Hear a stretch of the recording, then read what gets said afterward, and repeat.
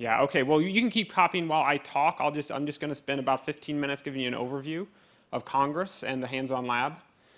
So my name's Tim Hinrichs. I didn't do all the work for this, though. Alex Yip is actually the guy who did all the preparation for it. So, but he couldn't make it, so I'm here talking. I am the PTL of Congress. There are a couple of people from Congress here, so if you have questions, they are good people to talk to. Raise your hand if you're on Congress. Okay, so you have some hint. Okay, good. All right, we'll do this again at the end. Okay.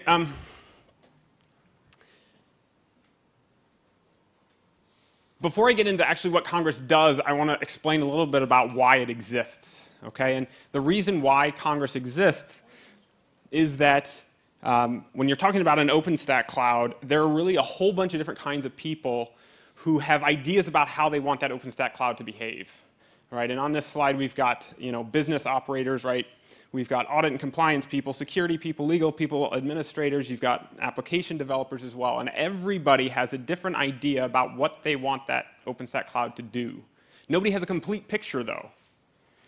And so Congress was designed to solve what we're calling the policy problem. And the policy problem is very simple. It just says, well, all of these different stakeholders, different users, contributors to the cloud, have different ideas about how that cloud is supposed to behave. And so what we are trying to do is solve the problem of how do we get those ideas out of their head and convey them to OpenStack in a way that OpenStack now knows what it is supposed to be doing so that it can obey its users the right way. Okay, so let me give you an example. So here's an example that you'll see in the hands-on lab. And this is a very simple example. You'll notice that this is just a constraint. It's not a complete description of how the cloud is supposed to behave. It's just a slice. It's a constraint. It's an idea about what is supposed to happen.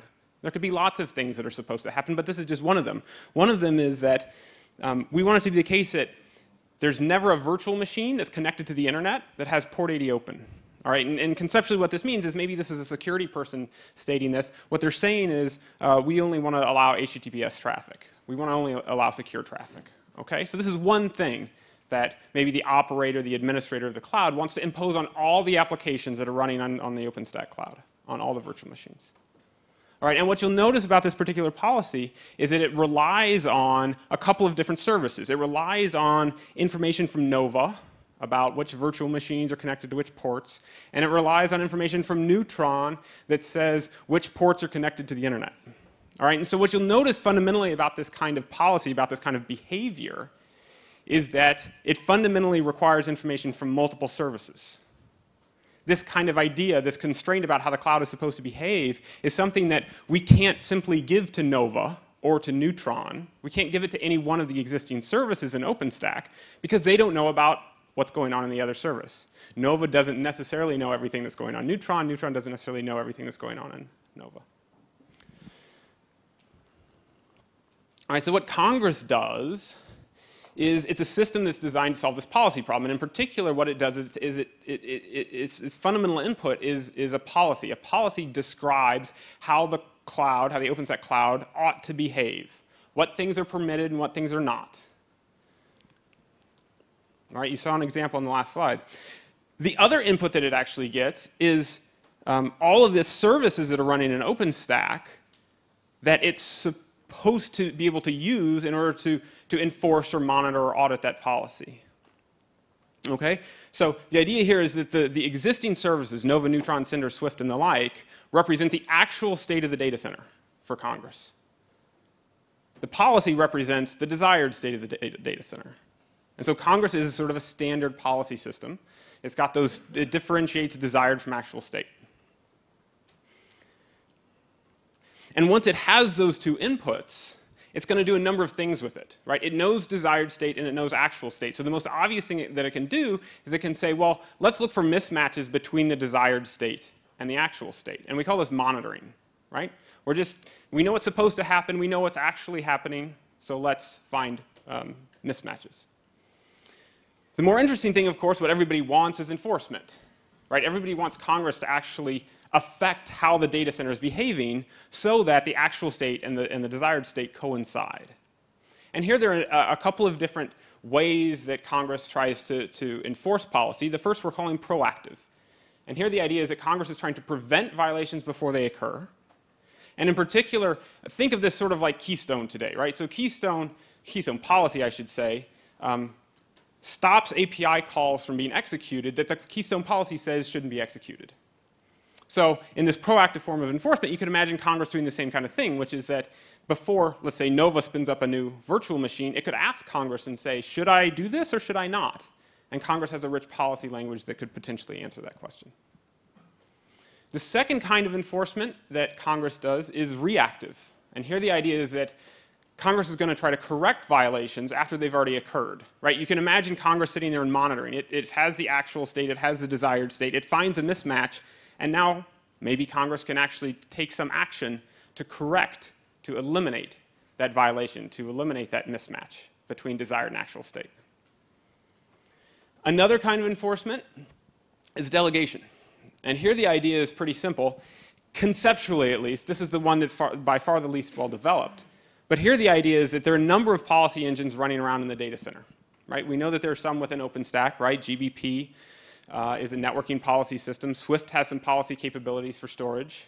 And so the idea behind delegation is, well, if Congress has this overarching policy that may mention may mention a bunch of services, Nova, Neutron, Cinder, Swift, what we could imagine it doing is looking at that policy, grabbing the Swift relevant portion and handing it to Swift, grabbing the networking relevant portion and handing it to GBP.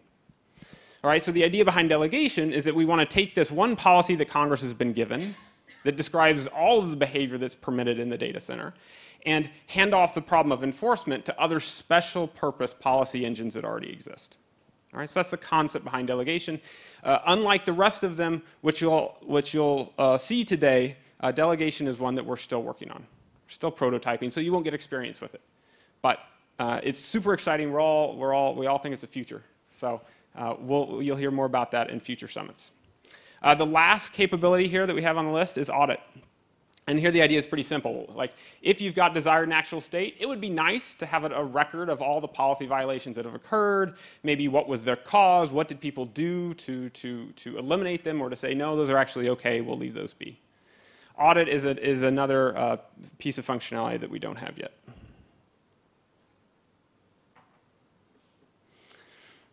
Okay, so one slide on architecture, just because you will need to know this as you do the lab. And it's a very simple architecture, so it's not conceptually difficult. But this sort of gets to the point of how does Congress interact with all of the other services in OpenStack? How does Congress talk to Nova, Neutron, and Cinder in order to actually get their actual state? And conceptually, it's very simple. There is a policy engine that runs within Congress, and that policy engine talks to a bunch of other drivers, one driver for each of the services that are connected. So there's a Neutron driver, a Nova driver, a Cinder driver, a Swift driver, a driver for every service you want to hook up to Congress. And all of those drivers connect with the policy engine and talk to the policy engine. They exchange data and policy and everything else in the world over a message bus. All right? And so what you can imagine happening here is that periodically, let's say the Nova driver makes a bunch of API calls to Nova and actually says, give me the list of servers, give me the list of tell me for each server how much memory it has, how much disk space, and so on. And then it takes that data, the result of those API calls, pumps it across the message bus and hands it to the policy engine, who then does its thing, whatever its thing happens to be, monitoring, enforcement, or audit.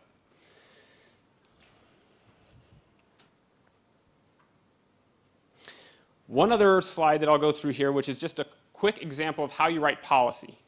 Right? Hopefully, at this point, it's sort of conceptually clear what you're going to, how you would hook up a new data source, how you would hook up a new data source. So here we're going to see how you actually write a policy and give it to Congress. And this is the policy this is a piece of the policy that we talked about earlier. Okay? So in English, the policy says that every Nova server that's connected to the internet must have a security group. If it doesn't have a security group, then there's an error because then necessarily port 80 is open. Okay? All right, and the way that we write this policy in data log is that we kind of think of it as defining a function in, let's say, Python or something. Okay? And the way this is going to work is we're going to conceptually be writing a function that describes all of the conditions under which there is an error in the current state of the data center. Okay? There's an error in the current state of the data center. Okay? And so if you see on this slide, what we're looking at here is we're starting the definition of error. And here in particular, what we're going to say is that the function error is going to be true of a particular VM ID, a user ID, and an email. Exactly when? Well, first we go and ask Nova, is this VM ID and user ID a legitimate server? All right, and then we ask this sort of question, which is this VM ID connected to the internet on some port, which we're calling port ID here. All right? And then if that particular port ID doesn't have a security group, then there's an error.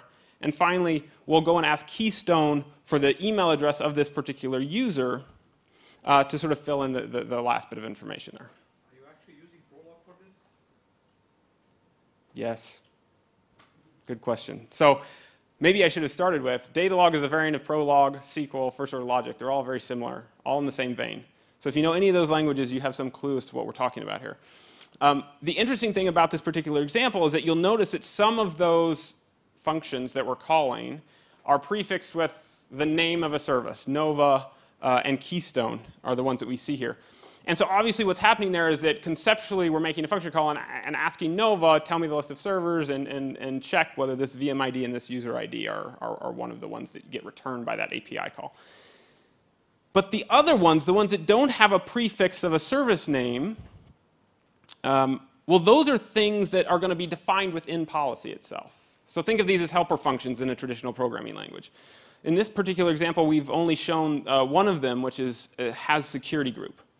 And so how do you know whether a particular port ID has a security group? Well, again, we define the function as we did before. And here it turns out to just be sufficient to go and ask Neutron whether there's a security group port binding for that port. And that's sufficient. Yeah. What about the third line connected to internet? Is this also a function? You will see that in the lab. But it is a function, exactly. Yes.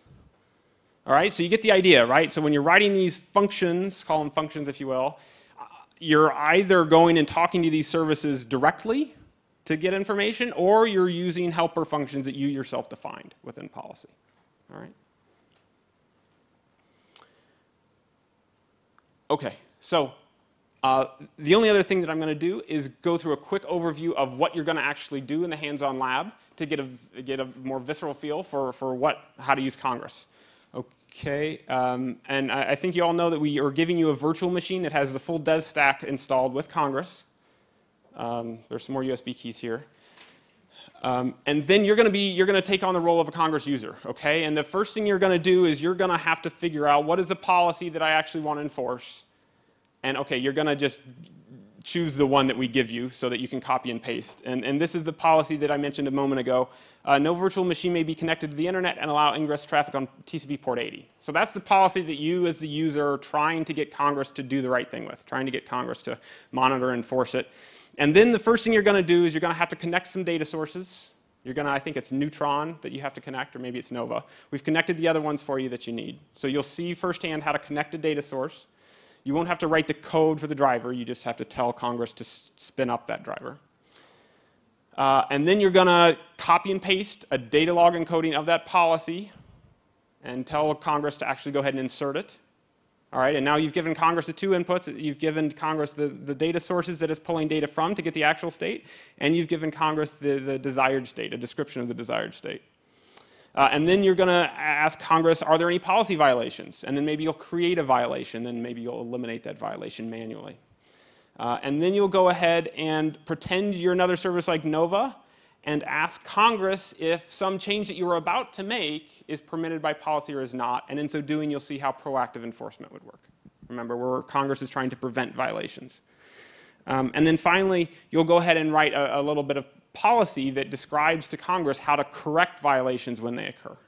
Okay, so here we'll see reactive enforcement. All right. Any questions about that? Here I've got a few instructions on how to get started. I think all of us know. Has anyone not gotten a chance to download the virtual machine image? Okay, looks like we got everybody. Okay, so we're off and running, which is great. Oh, we've got one.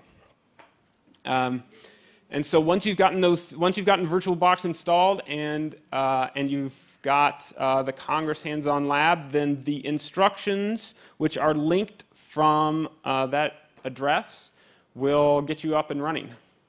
Okay. They're also inside the VirtualBox, but any questions right now? Okay, so we'll be walking around. If you have questions, just toss up a hand.